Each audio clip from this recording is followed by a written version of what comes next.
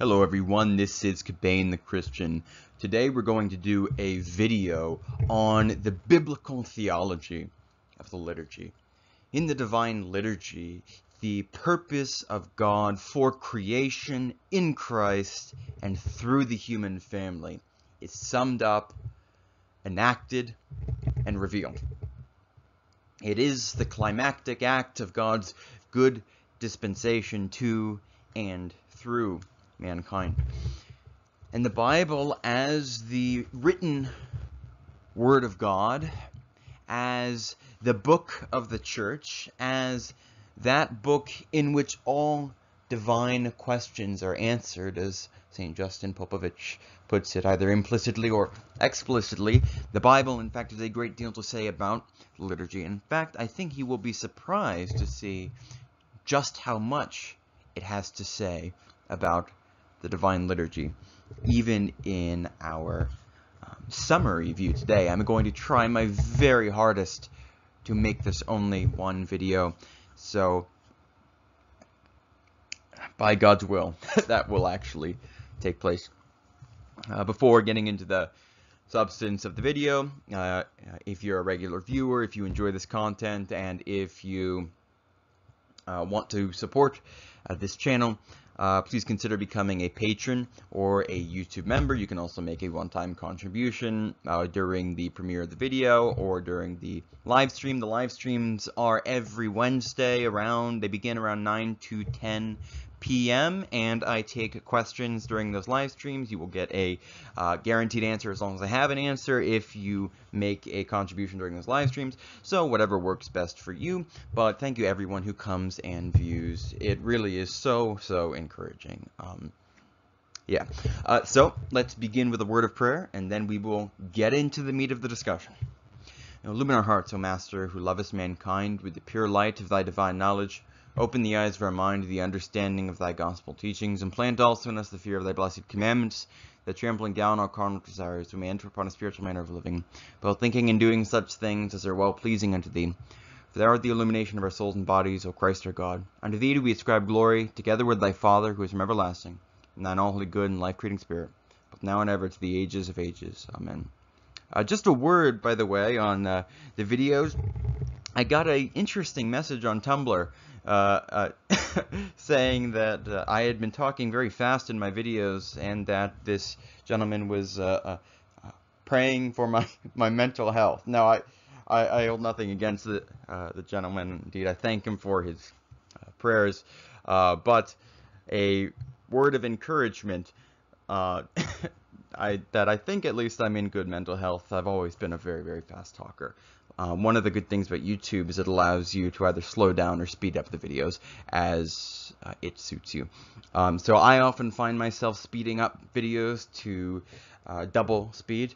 It just seems to be one of those things that God stamps on different persons. I have a kind of very quick rhythm of existence. I expect things to happen quickly, both on like a large historical scale, on a personal scale, but I also talk very quickly, I think very quickly, and there are advantages and disadvantages to both a quick and a not so quick manner of thinking and speaking. So I do apologize if you find that difficult, but honestly, for me, the form of presentation is inseparable from the content.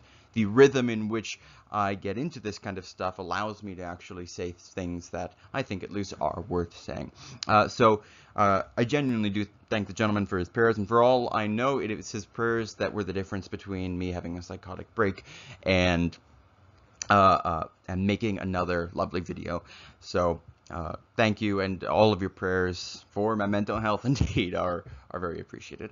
Okay, so here I have a list of passages. I haven't obviously given you the entirety of Leviticus 1 to 3 because that would be rather too much text for one page, but we've got these passages from Genesis, then we've got Leviticus, and then I have a summary of the Divine Liturgy. Now, let me start at the bottom here just by summarizing the liturgy, breaking it up into three manageable pieces, because this structure is going to be very important for interpreting what's going on in the liturgy. The first major act which I have noted here, is called the little entrance. For those who go to an Orthodox church, you should be able to recognize this because it's when the priest comes out with the gospel book in his hand and he moves around and then enters back into the altar that is behind the iconostas. That's the wall with all the icons, which separates the place where the priest stands and the place where everyone else stands. Now, some people have reasonably asked the question, well, isn't it the case that the wall of separation between God and man has been removed? And I would say that's a very good question, and it's not so much that the separation has been removed, but that there is now a door so that we can process in and out of it. Heaven and earth are not just assimilated into each other, but they are tied together in communion with each other.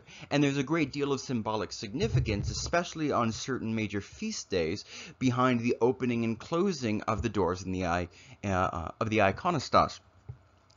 But this first act in the liturgy, where the priest enters back into the altar, back behind the iconostas, and stands before the altar again with the gospel book, in the earliest days of the church, this is actually when the priest would first enter in to the place right behind or in front of the altar. So this was when he first made his approach, and that's going to be important as we continue our discussion. I am not here suggesting a kind of liturgical primitivism. I believe that the entire liturgical tradition and its whole development is inspired by God. The Church preserves those things in the liturgical tradition that the Holy Spirit wishes her to preserve. That doesn't mean that everything your local parish or my local parish does is inspired by God, but I do think those changes that get assimilated into the common and normative practice of the Church can be taken with a great degree of confidence, but I don't want to spin off into that side issue. The second major moment in the liturgy, which I've presented here, is the great entrance. So this is what happens after the reading of the gospel, the reading of the epistle, and the sermon. You will know it when the priest comes out with a procession behind him. He circles around the extent of the room, and then he walks back up to the altar and places the bread and wine on top of the altar. But before he does so, during the procession, he prays systematically for various people and prays at right before he enters into the altar, prays for those who are listed on the diptych. So remembering, and he reads a bunch of names, and then he remembers a bunch of names of the repose, those who have died in the Lord. Now, while he's processing towards the altar, he prays for people who are traveling. He prays for the President, the United States, all civil authorities, so on and so forth. And I believe that this is what Paul is referring to in 1 Timothy chapter 2 when he commands Timothy to make intercession for kings and all those who are in authority. This is one of the sacred roles that the church possesses from God. And you must remember that Paul is writing to St. Timothy as a bishop. That's why he encourages him to continue the public reading of Scripture. That's why he talks about the qualifications for the Christian ministry. The things that Paul is speaking about here are acts that Timothy undertakes specifically in his office as a bishop of the church, and the making of intercession for kings and all those who are in authority or in the United States, the President of the United States and all civil authorities. That is part of the church's work in upholding the world in its existence. If you want to think of creation as a body, then those who are in authority, both ecclesiastical and political, are something like the skeleton of that body.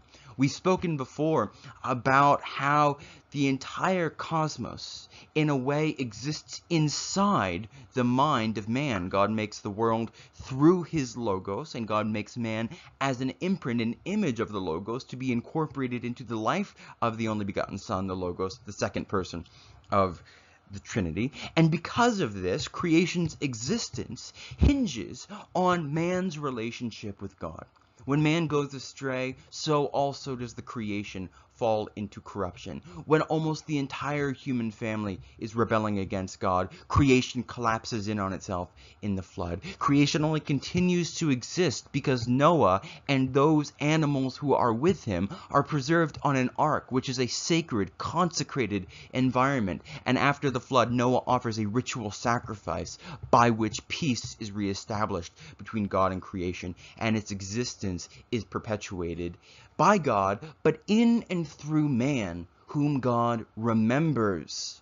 God keeps man in his mind. It was God who remembered Noah, and the Spirit again blew over the surface of the waters. It was God who remembers his covenant when he sees his bow in the clouds. This notion of memory and preservation of existence is essential for understanding what is going on in the Divine Liturgy, because we recognize that as participants in that organism, which is called the body of Christ, we have through the Spirit the mind of Christ. And if it is indeed the case that God not only created but also sustains and upholds the world in existence in the Son and through the Spirit, then it must be the case that the Church has an instrumental role in sharing in that work of upholding the creation in existence.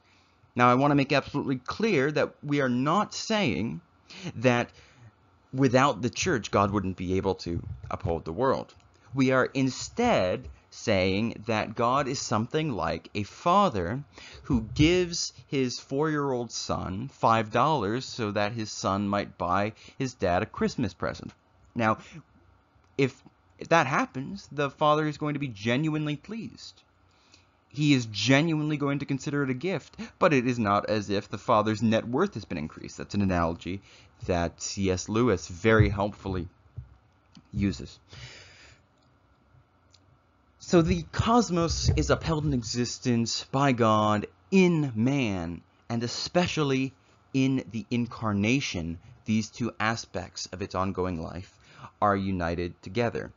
And just as this perpetuation of its created existence is noted in the concept of memory in the flood at a sacrificial table, so also in the Divine Liturgy is this to be understood in a sacrificial context and in the language of memory. Think about 1 Corinthians chapter 10. Paul says, "Are not those who eat the sacrifices participants in the altar?" And in that very context, he speaks about the Eucharist as the communion in the body and blood of Christ. Now, as the priest is processing forward, what is the word? What is the phrase that he uses again? Remembering those in his kingdom. Remembering kings and all those who are in authority, so that even if the civil authorities are not themselves members of Christ, they participate by extension in those graces which God gives to the Church through Christ. The whole world exists inside the Church, whether formally as internal members or by extension when the Church reaches out its arms to embrace the world and bring it under its care. One of the questions that I had for some time is, we often see God judging those who persecute God's people throughout history, not just in Scripture, but also throughout the rest of history. Why is it that the emperor who launched the worst persecution of Christians to that point in history, Diocletian, why did he die peacefully? And I realized the answer one day when I was reading a history of that period. It's that Diocletian ended the persecution and asked the Church to pray for him.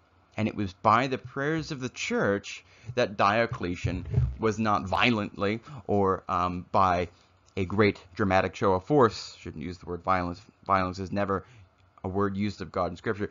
It was not. He was not judged in this kind of dramatic way that, for example, Herod in the book of Acts is judged. So a thing is signified by its name.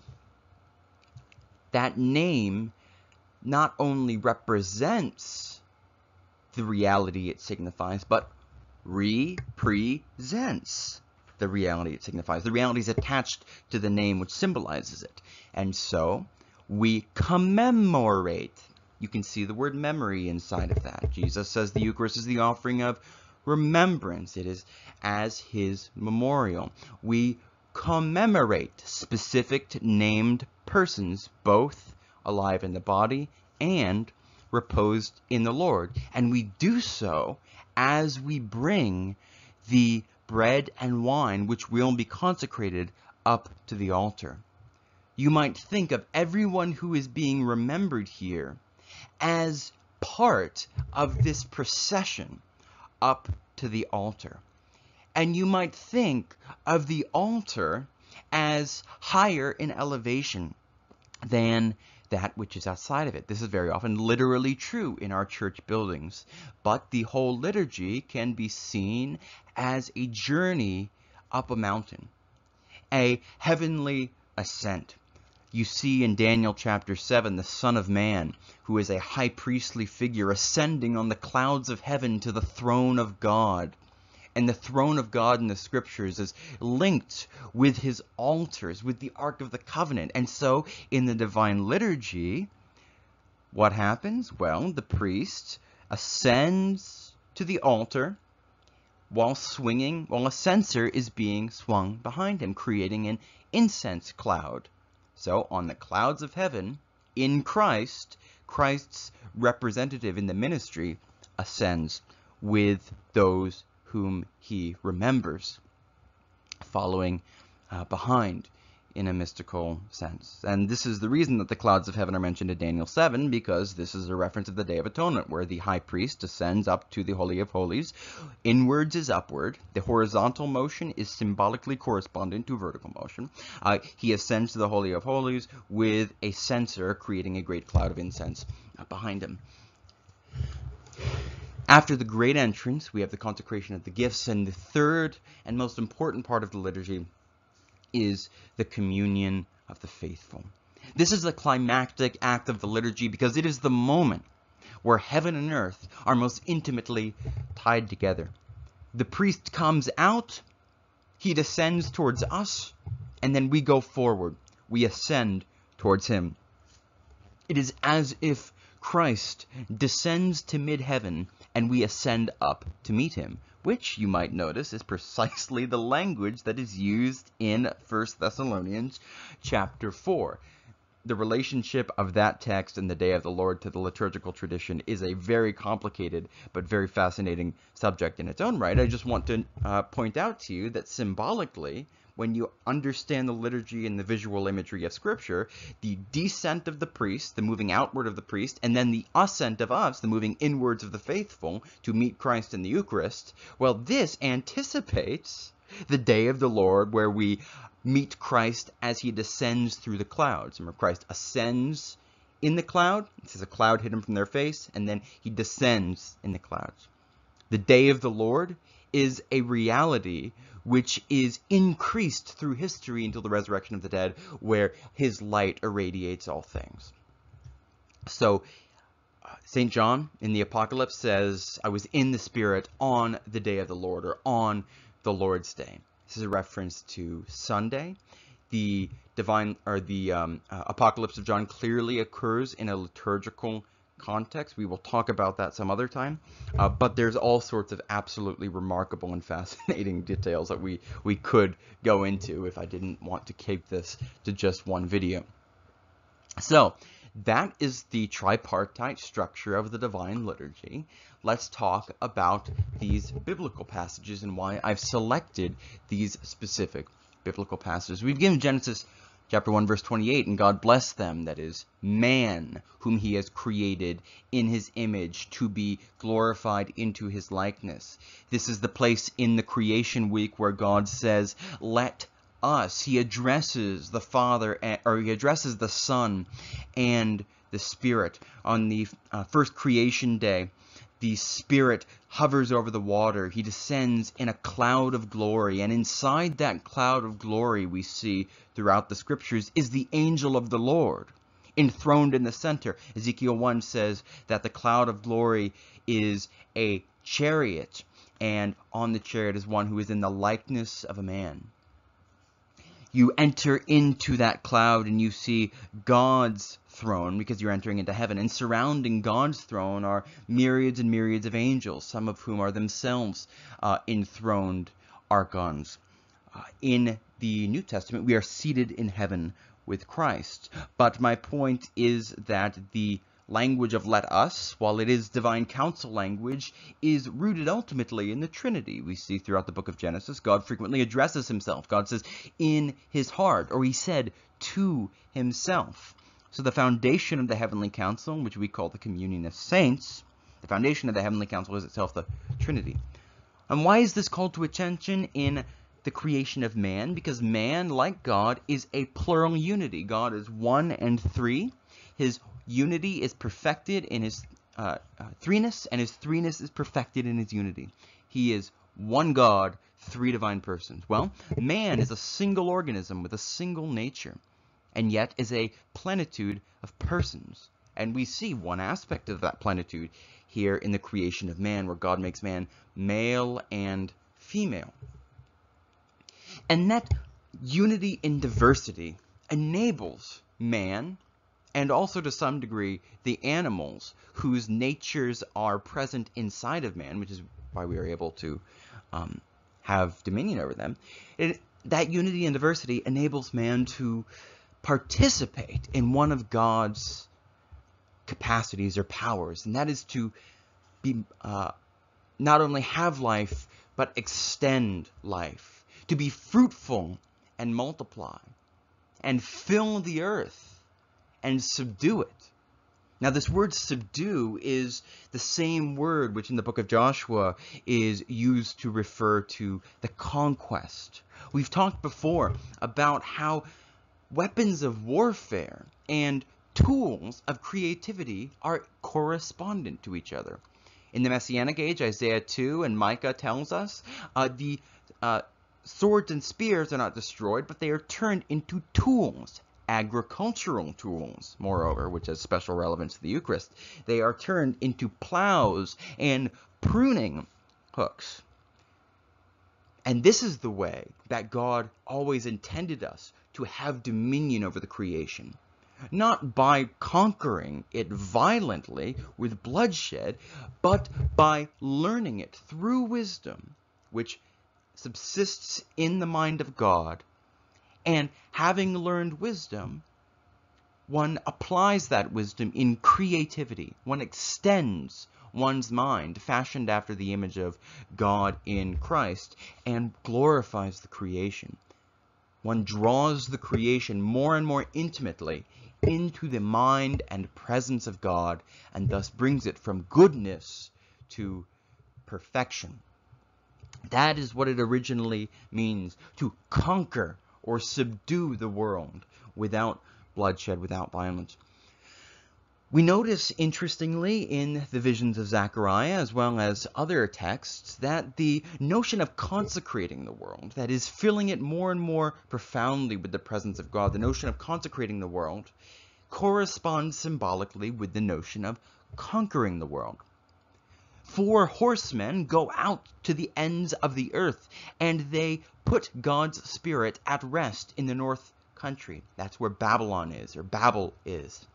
And to put his Spirit at rest, well, that looks back to texts in the book of Joshua, which speak of and the book of Judges, which speak of the land resting after Israel acquires peace through conquest. We see in the book of Revelation that Christ conquers the world with a sword that proceeds from his mouth. Indeed, the sword, as well as fire, is an implement and instrument of sacrificial worship, as well as conquest and warfare. And so we recognize that the 4 chariots which go out to the ends of the earth in the visions of Zechariah, prophesying the Messianic age, is a way of looking at the river of life which wells up at the top of Eden and flows out in 4 rivers to the ends of the earth, consecrating it, sanctifying it.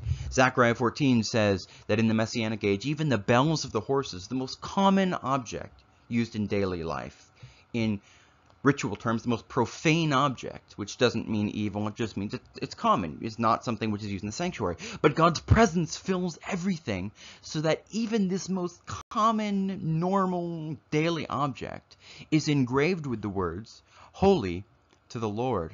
And those words were the very words engraved on the crown of the high priest, the holiest object of clothing in the whole liturgical system.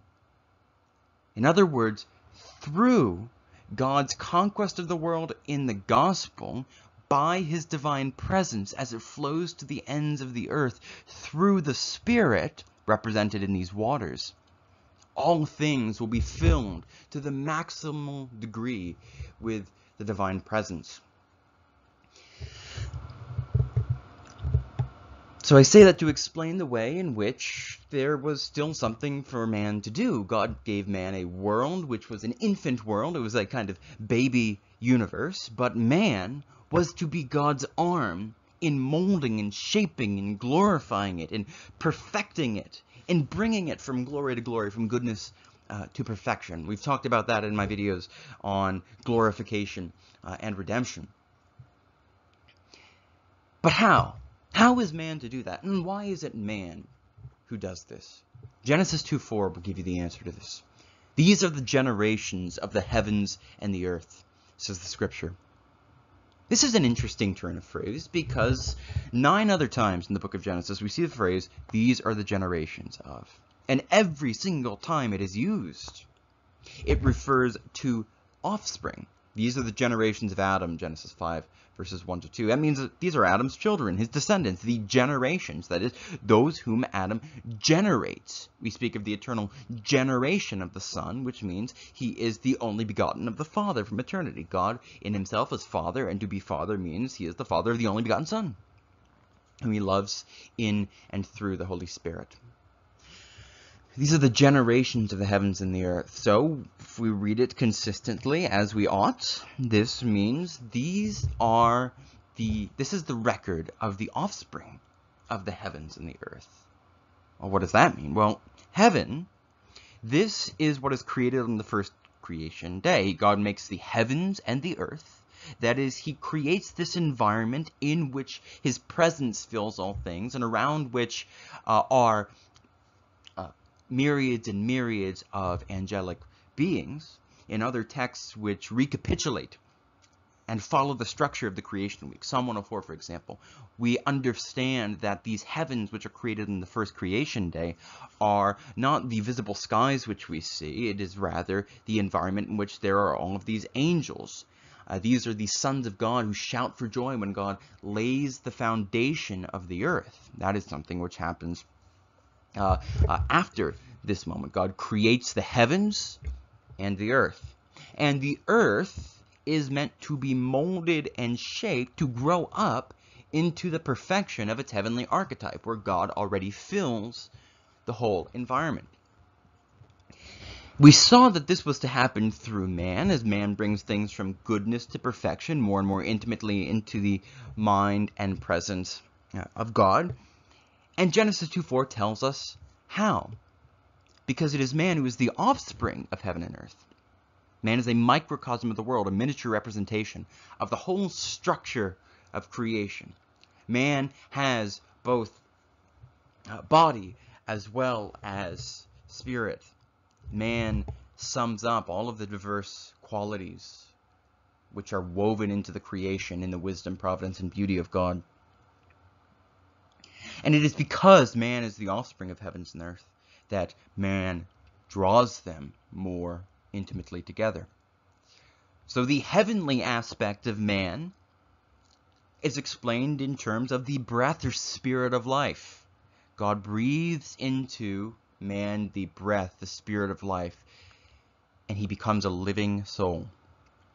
But what does God breathe into? It's the dust of the ground, the Adamah, the ground. And you can even hear in the word itself, that's feminine. We speak of Mother Earth. That's not wrong to speak of Earth in feminine terms. Remember, feminine is not female. Femaleness is a particular embodied realization of the masculine-feminine dynamic.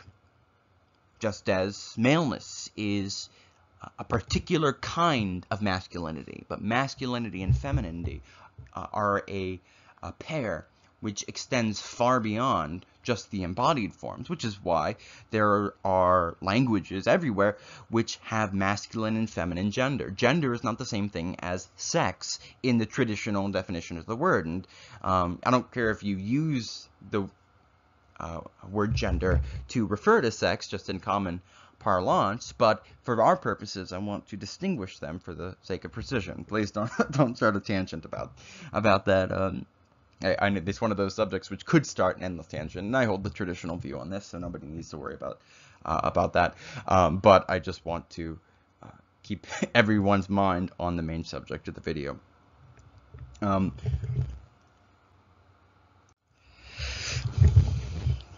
You can see another example of what I'm talking about, and you can thereby be confirmed in this understanding of Genesis 2:4, in case you think I'm overreading it, in Genesis 4:1. What does Eve say? Eve says, I have gotten or begotten a man with the Lord.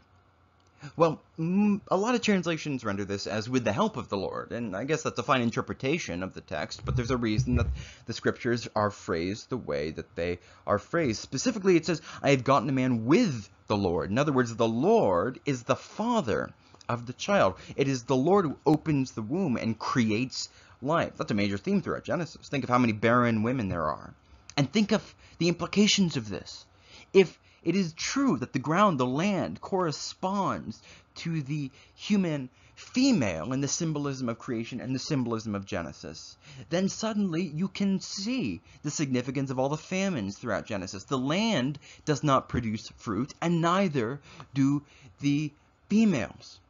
When God opens the womb of Sarah, and when he opens the womb of the patriarch's wives, that signifies his transfiguration of the creation from that which is barren, descending into death, into that which is infinitely fruitful and suffused with the life of God. Because it was the life of God to begin with that turned nothingness into the splendor of creation.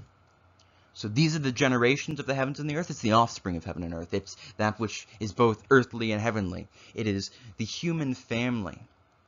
And it is in the human family that heaven and earth become more and more perfectly and intimately acquainted with each other. We can see this in 1 Corinthians chapter 15, where Paul calls Jesus the man of heaven. Jesus is the person in whom heaven and earth are perfectly interior to each other. Jesus says of his people, may they be one as you and I are one, speaking to God the Father. The unity of the Father and the Son that is expressed and realized in his operations, in his energies, is a unity of mutual interiority. One is in the other. I am in the Father, and the Father is in me. And Jesus says that they will be in you, speaking to the disciples through the Spirit. Throughout the Gospel of John, there is a major theme of dwelling, of homes. In my Father's house there are many dwellings. The Father and the Son, Jesus says, make their dwelling in the people of God. In John chapter 1, what's the question that Peter and the beloved disciple, I believe, ask of Jesus? Where are you dwelling, Rabbi?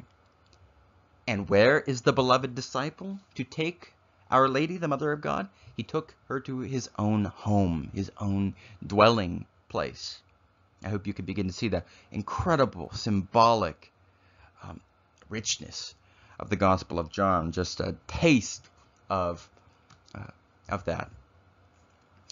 We also see in the beginning of Matthew's Gospel, what does it say? The book of the generations of Jesus the Messiah, the son of David, the son of Abraham. But that's interesting because generations refers to the offspring of the person at the head of the genealogy. And yet Matthew 1 ends with Jesus as the seed of this genealogy. Did Matthew just read scripture sloppily? No. It is only his interpreters who are at risk of being sloppy. Because Isaiah speaks of the Messianic king as both the root and the shoot of David. He's the root of Jesse. He's the branch of David. Likewise for Jesus. It is Jesus who gave existence to the first members of this genealogy, and it is that very same Jesus who is the offspring of that genealogy. So these are the generations of the heavens and the earth, the offspring of the heavens and the earth, the one in whom heaven and earth will be bound together. We mentioned how man perfects the creation by tool making, by creativity, by shaping the world and increasing its likeness to God, by giving it more and more structure and particularity. One starts out, let's say, with just raw silicon. It's not worth very much. But you put specific structure into it and shape it after the archetype that you have in your mind, and its value dramatically increases. We see thus in the temple, the inner sanctuary, where God's presence directly dwells, has the most valuable metals. That is why Paul speaks of God's glory as the riches of his glory. Jesus says, I advise you to buy from me gold refined by fire. The language of wealth is the language of divine immortality and divine glory, divine richness. And it is language which accentuates the fact that we are to value God above everything else. But here's the thing, in valuing God above everything else, we get everything else thrown in. God is of infinite worth, and infinite worth can purchase everything. But if you try to have anything without God, you will not get God, nor that which you're trying to get. So agricultural tools are the specific kind of tool which the prophets speak of. Swords and spears are plowshares and pruning hooks. Look at Genesis chapter 9. In Genesis 2 and 3, God is the father of Adam. He's the one who gives Adam existence and birth. Indeed, Luke, reading that, understands it and calls Adam the son of God. Well, in Genesis 9, we have a hint of Adam's exalted destiny had he but obeyed, because Noah again and again obeys God to the letter. It says repeatedly, and Noah did exactly as the Lord God commanded him. And then in Genesis chapter 9, Noah has been exalted. As God issues curses in Genesis 3, it is Noah who issues blessings and curses in Genesis 9. As Adam rebelled against God, Ham rebels against Noah. And as God planted a garden, Noah plants a vineyard in Genesis chapter 9. We see thus that the development of the creation, which comes as part of the package of human exaltation. See this blessing to Deuteronomy. God blesses man, makes man fruitful, so also does the land become fruitful. It comes as a package deal. This glorification and development of the world is signified in the language of biblical symbolism in the development of a fruitful ground, a harvest of bread and wine.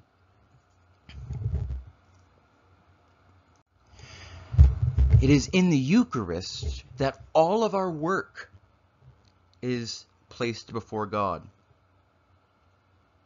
Think about when we put the tithe on God's altar. This is one of those unwritten traditions. It's not in the liturgical book, but it is a tradition. I don't know when exactly it started. I suspect it started very long ago, but as I said, I think that these things are inspired by God. Where do we put the tithe up on the Eucharistic table, it is after the Eucharist is consecrated. In other words, Christ's work is totally sufficient, and our work is perfected when it is joined to his work. We take the tithe, we place it on the altar, and thus join it to the Eucharist. And as it is in the Eucharist, where God dwells not only with man, but in man, not only with the creation, but in and through the creation, bread and wine become body and blood of Christ. That is when heaven and earth are bound together into a single organism. And it is not something which exists only in its own context, but it is the lens through which we see everything in the creation. This is the summit of the entire created order, the Eucharistic liturgy. And how do we understand that in terms of Scripture? Well, let's read Genesis 2, verse 5. When no shrub of the field was yet in the land, and no small plant of the field had yet sprung up. Just notice here, it does not say didn't exist, but that it hadn't sprung up. It's an important distinction. For the Lord God had not caused it to rain on the land, and there was no man to work the ground. So here is the first famine, quote unquote. We use the word famine to refer to land which ought to be fruitful, but isn't yet. But just as darkness can signify evil, but begins simply as created infancy, so also for land which has not yet borne fruit. When God created the heavens and the earth was formless and void, and darkness was over the surface of the water. And God, through the 6-day creation, he molded and shaped it and brought it up and increased its likeness to its heavenly archetype. And then man is created as the image of God. In other words, man is going to continue those things that God was doing throughout the 6 creation days. So we see Adam naming animals as his first major act in Genesis 2, just as God named creatures in Genesis chapter 1. But we see here Moses, and God through him calls attention to a land which had not yet borne fruit. And there are 2 specific categories of plant life which are noted. First, the shrub of the field, and then the small plant of the field. And there are 2 characteristics which explain the situation. No rain, that is no water, and no man.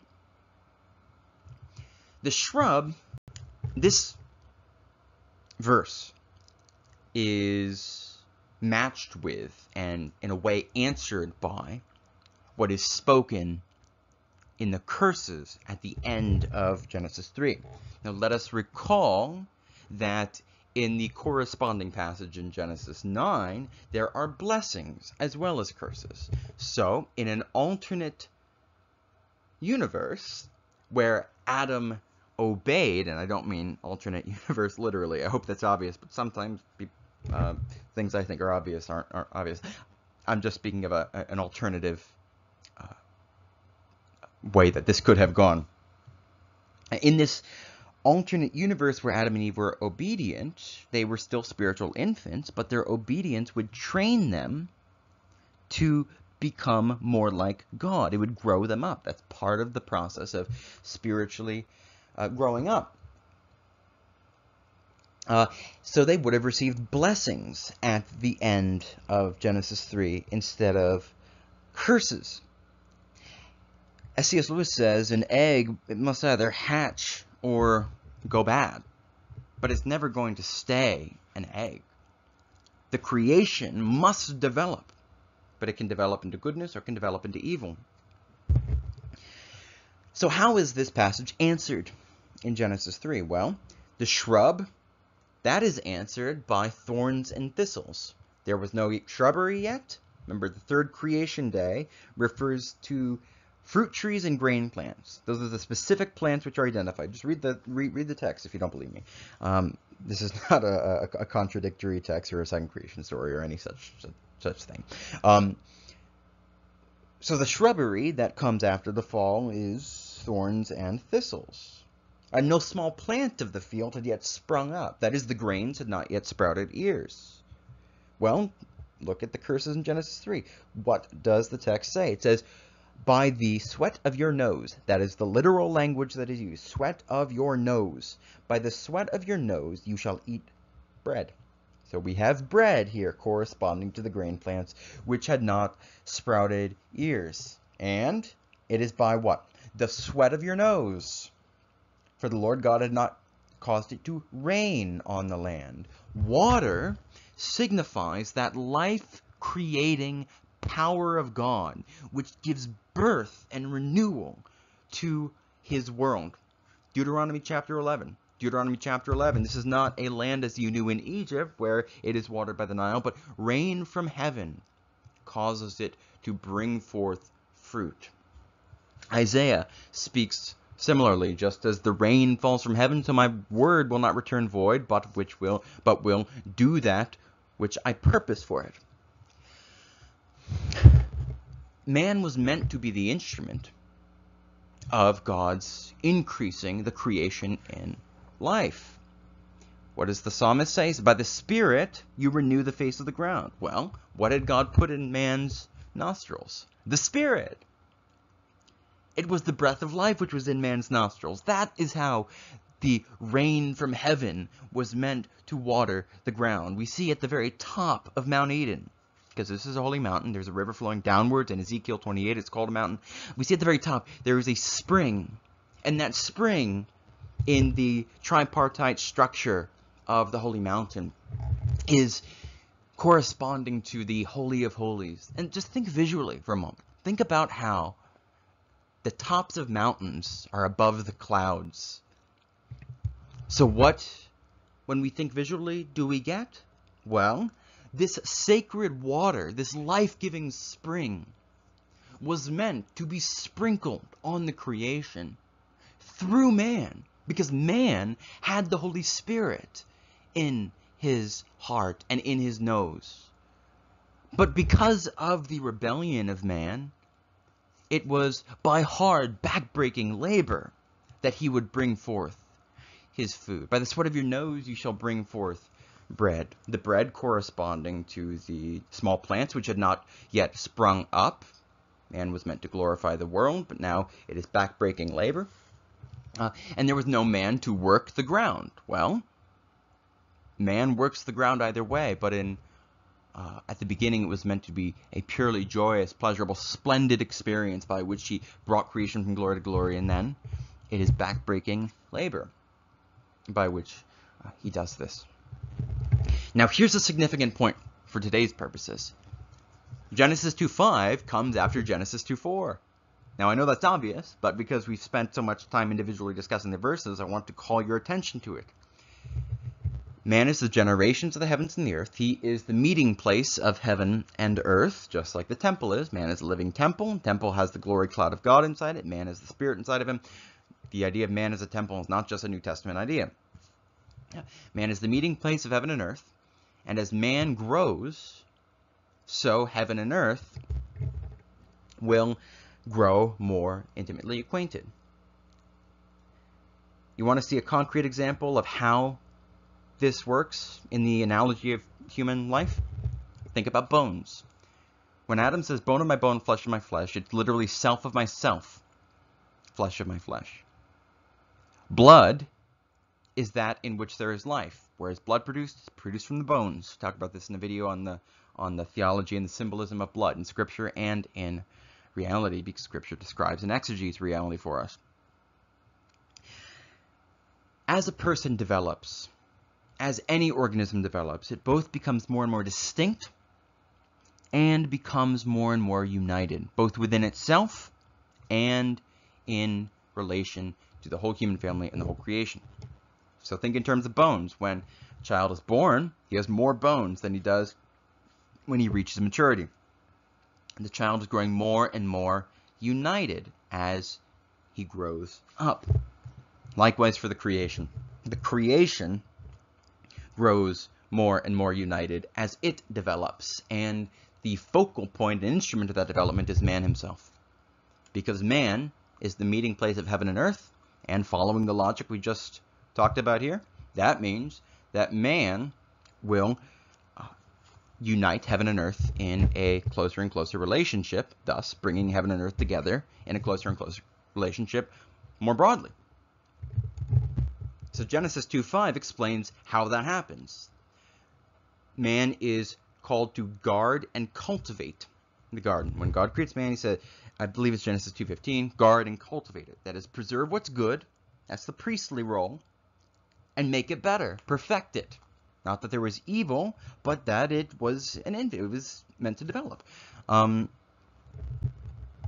Preserve what is good, that's the priestly, and creatively glorify it, make it even more splendid. That's the kingly role. Kings both conquer, and remember we've seen in this video how conquest corresponds symbolically with creative development, with technology and such. Kings are associated with conquest, they're associated with cities. Look at Genesis 4, when Cain builds his city, we get a history of the development of early human technology, including, for example, musical instruments. But Genesis 2:5 explains the way in which heaven and earth grow closer and closer together. And when we see the way that Genesis 2:5 corresponds with Genesis 3, we recognize just how relevant the Eucharist is. Because we've seen that the notion of human work to harvest bread, well, that is a way of speaking of the whole range of human activity in creation. Here's why I say that. We see not only the raw material for food in Genesis 2, but we also see the raw material for metallurgy and for cutting precious stones, because we're told of Eden, which has food, and Havilah, which has gold and which has bdellium.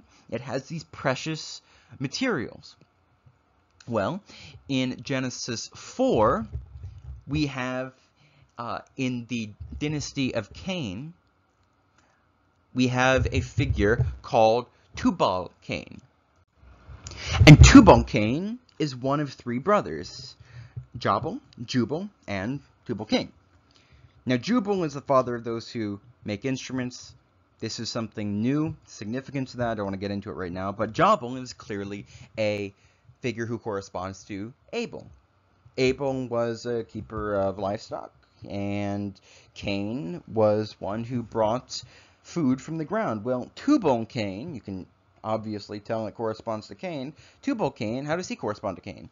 He is the forger of instruments of bronze and iron. He also harvests stuff from the ground, except it's metal instead of food. So we see that these two things symbolically correspond to each other, and essentially this is a way of telling us that when we read about agriculture, when we read about what man was supposed to do with food, turning it into bread, this is a way of articulating and interpreting the significance of all human creativity, or to say, all human work. What is the kind of work that God rests from on the seventh day? It is his creativity. And man, in resting on the seventh day, rests from that very same kind of work, creative work. So, it is in the Eucharist that all of this is fulfilled and summed up. Christ joins heaven and earth together. Paul says it was God's intent to unite all things in him. This is Ephesians chapter 1. Things in heaven and things on earth. The whole range of creatures, the whole fabric of reality is present in the person of Jesus Christ. And yet, we are not in the world to come. The world to come, after a fashion, is in us, but the whole world has not been made the world to come. Why?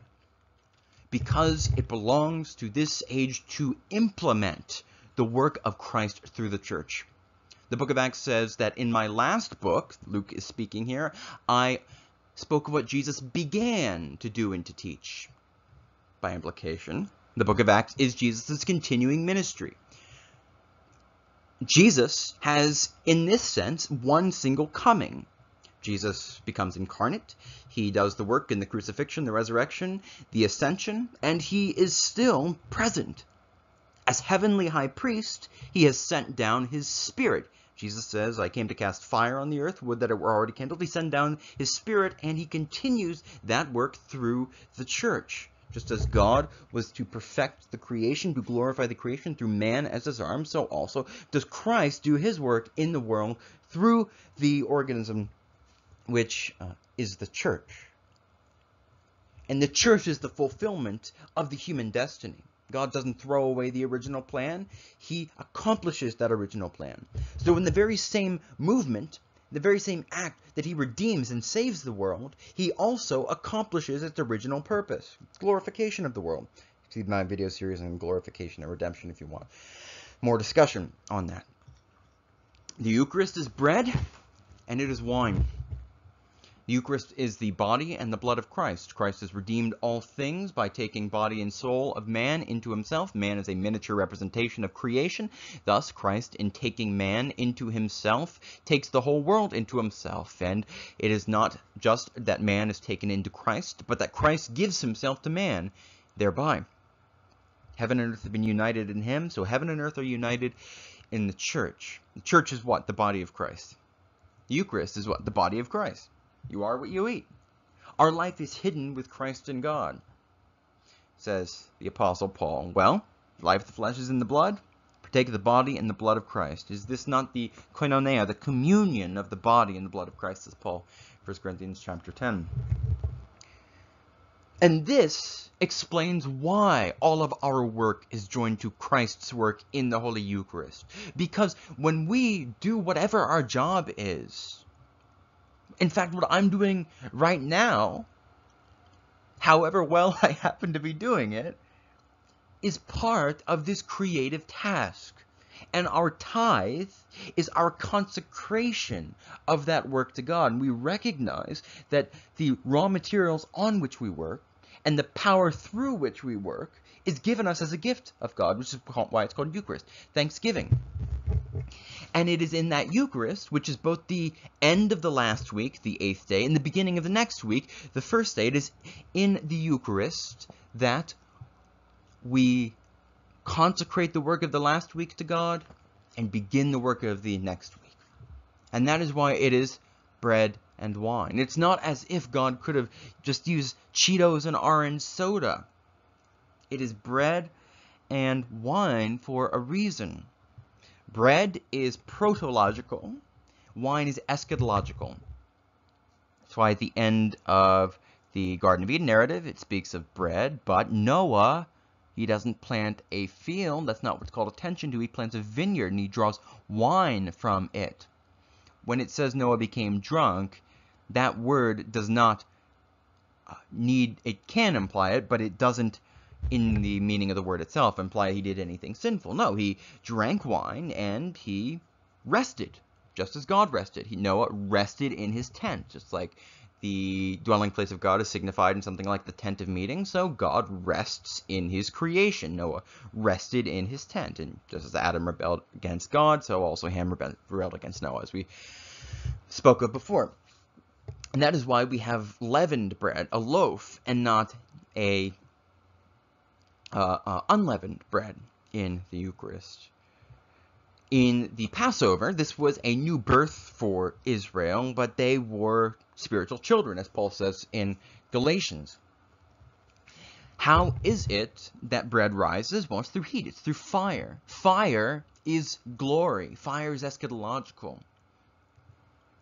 And thus, in the resurrection of Jesus, we have human nature which is glorified, which is perfected, which is, Jesus is the first spiritual grown-up in human history, as James Jordan so memorably puts it. So we use leavened bread. And why is it wine? Well, what does wine feel like at the back of your throat? Heat. Wine feels like heat. When you drink wine, what happens? You get more talkative. You become more social. Well, remember what we said earlier. As man matures, he both becomes more distinct personally, but also more integrated. He grows closer together with other human persons as he becomes more distinctly himself, because the more distinctly yourself you are, the more that you have to give. And the most obvious aspect is that you produce wine by fermenting grapes. The grapes have to mature, develop towards glory. So, man is the one who is of heaven and earth, in whom heaven and earth are united. Christ is the true and perfect man because he is the incarnate Word. And in him, Paul says, all things in heaven and earth have been stitched together. That is implemented through the church, which is his body. The church becomes present through the Holy Eucharist, and we join our work to the Holy Eucharist, thereby filling all of our work with heavenly life. And thus, because our work changes the world, we are heavenizing the world. So let's end with our discussion of Leviticus 1-3. And this will be shorter, relatively speaking. Leviticus 1-3 is a single divine speech. This is something you have to pay attention to. Okay, there are 3 chapters, but it's one divine speech. In other words, it says, the Lord said to Moses only once in all of these 3 chapters. What this means is that these 3 distinct offerings are part of a single symbolic narrative. Now, the traditional translations for these offerings are not good translations because they often describe what the offering is made up of, but the actual word itself is left untranslated. Olah is often translated whole burnt offering. Why? Well, because the offering is all burned up. But the word actually means ascension, as G.K. Wenham points out in his commentary on Leviticus. Hardly the only one to notice this. Mincha, in Leviticus chapter 2, is often rendered grain offering because it is made up and part of grain. But it's actually tribute. When a king conquers a region, the subject-client kingdom gives that king a tithe from their economic increase. And that's a tribute. Well, God is King of Kings. We give him a tribute as Thanksgiving, as Eucharist, because he gave us everything which we're working with to begin with, so we give a tribute. And remember, Leviticus chapter 2, the mincha, the tribute offering, that is what Malachi says the nations will offer to God from the rising of the sun. And it is called the offering of remembrance. Jesus says, do this as my memorial. It's a tribute offering, which Jesus specifically identifies as the most relevant image for the Eucharist. And then we have the peace offering. When you see the word sacrifice in English Bibles, that almost always refers to the peace offering. Moses says to Pharaoh, God wants his people to go 3 days into the wilderness and sacrifice to him. That is, to have a peace meal with him. This is a sacrificial meal. This is the one offering in the scriptures that the people, in part, share with their God. You are what you eat, so when you eat the same things, you become interior to one another. That's why marriages are signified and expressed with feasts. Remember the Eucharist as the marriage supper of the Lamb? Because being married is to be interior to one another, to be one flesh. And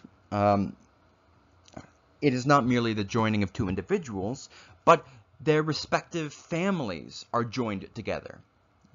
This is something that perhaps is a little more difficult to understand today when there's so little emphasis on the extended family. But traditionally, the extended family is knit together through the individual persons who are married. And so the families of both spouses come to feast, and they eat of the same food, and thus they become interior to one another. These 2 family lines and their destinies are woven together.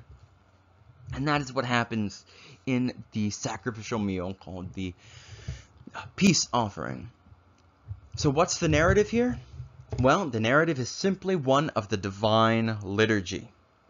Remember what we talked about at the beginning, and it's up here on the slide. The little entrance, that is where the priest in antiquity would first approach the altar. If the divine liturgy is an ascent up into the heavens, we step forward and approach the mountain in the little entrance. This is why the reading of the gospel and then the sermon follows the little entrance in the order of liturgical worship. Israel approaches Mount Sinai. They journey out of Egypt. Spiritually speaking, Egypt is the place from which we're coming. And remember, Egypt is meant to be redeemed, not thrown away.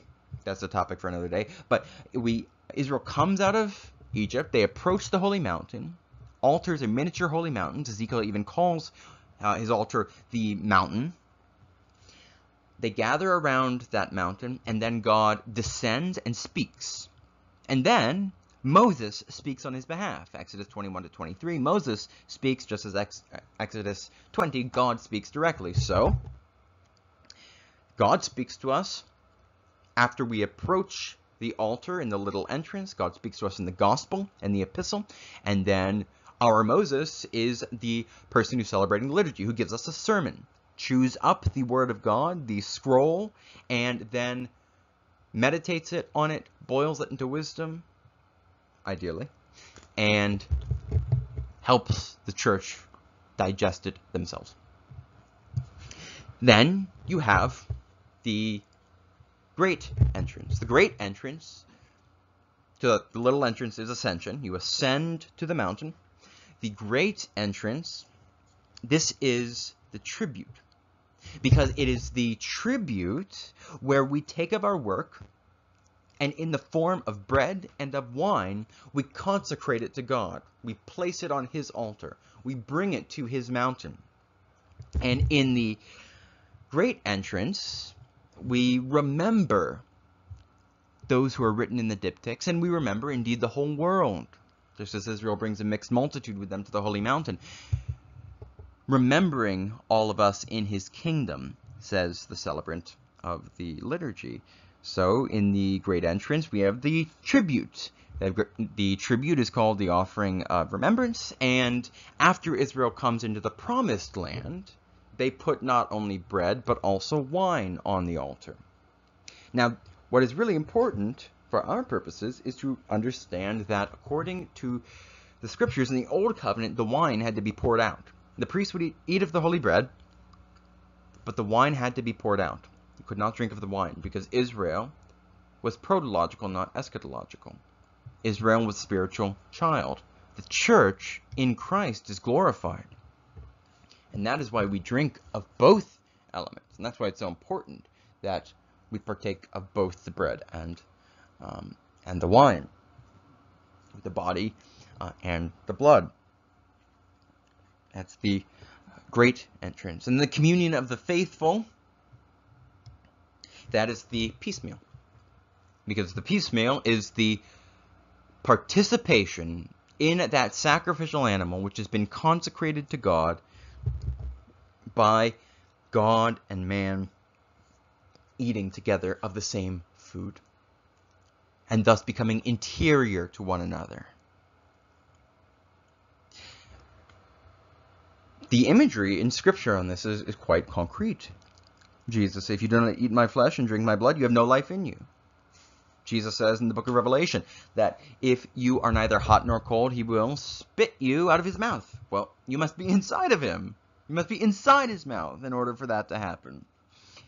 In other words, you become interior to one another. Christ and the church are interior to one another. They are bridegroom and bride. They are there is a mutual indwelling that mirrors the mutual indwelling of the Holy Trinity, Father and Son, Son and Father, Spirit and Father and Son, and then the Spirit in us draws Father and Son into us, and this is preeminently signified and realized in the Holy Eucharist as the climactic moment of the Divine Liturgy.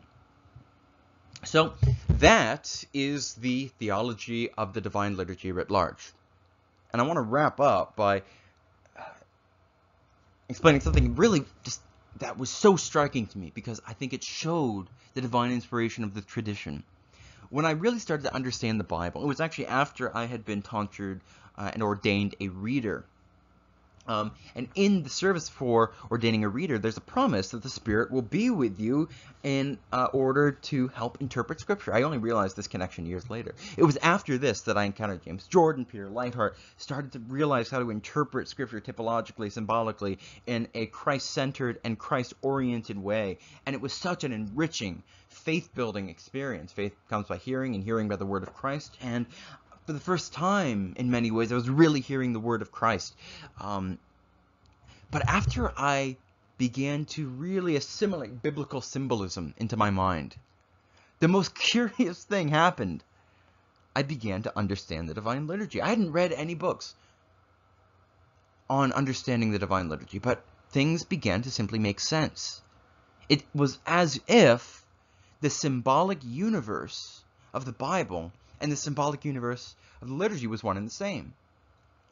And later, I read St. Germanus of Constantinople's commentary on the Divine Liturgy. And it turned out that the interpretations that came to me through understanding Scripture were the interpretations of the Church, of St. Germanus. Well, how did I know that? It was because I learned it from Scripture. And that shows the profound and rich way in which the Bible lives in the Orthodox Church.